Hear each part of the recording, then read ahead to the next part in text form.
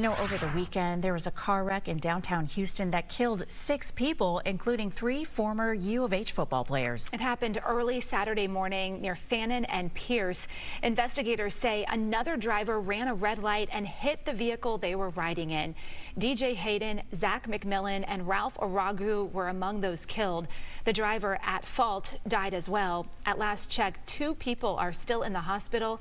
UH released a statement saying in part, "We extend our deepest condolences to their families, friends, and loved ones as we collectively mourn the loss of 3 individuals who made an indelible impact on each life they touched."